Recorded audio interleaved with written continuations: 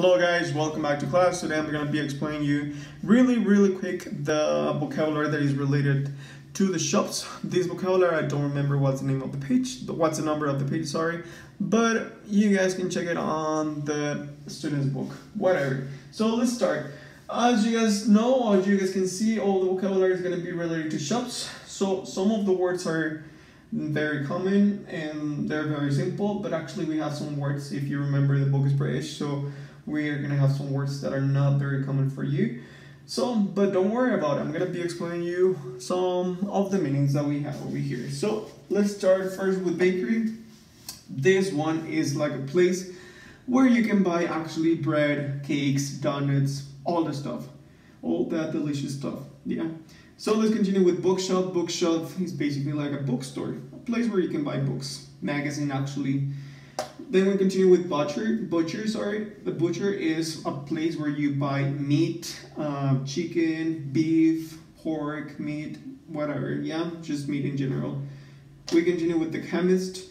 The chemist is like another way to say a pharmacy. Yeah, as simple as that, I forgot it. The clothes shops, the word is telling you that. The clothes shop is a place where you can buy clothes. Then we continue over here with the department store. The department store is like the stores that we know, such as Liverpool, Palacio de Hierros, Sears, all those ones, where you can buy different articles. They don't sell a specific type of articles, but they just sell some random stuff in general, yeah, to be honest.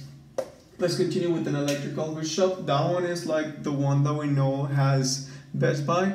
So yeah, you actually buy some electronical devices there.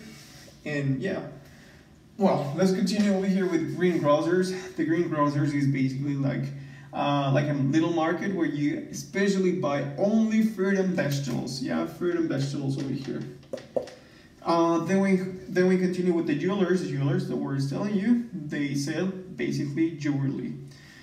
Then we continue with the news agents. That one is like a little stand that is on the street, and you can buy some newspaper, some magazines. They're very common in downtown, but they're not very common anymore here in Saltillo, I guess. Well, whatever. The post office, that one is not a shop, but post office, very simple. Shoe shop, the word is telling you that.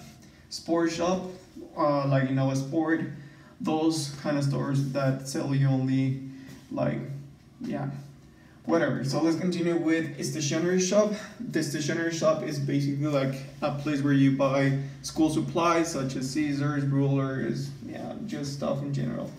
And finally we have the supermarket, such as the ones that we know, such as Walmart, Soriana, those ones.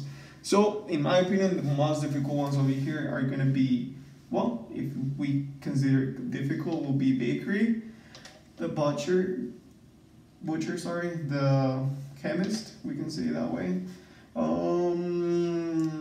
the greengrocers, the jewelers, news agents, remember, and stationery shop probably.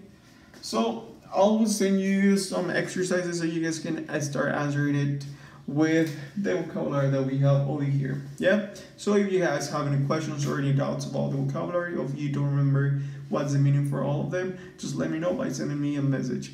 Have a nice day, and I'll see you guys later. Bye.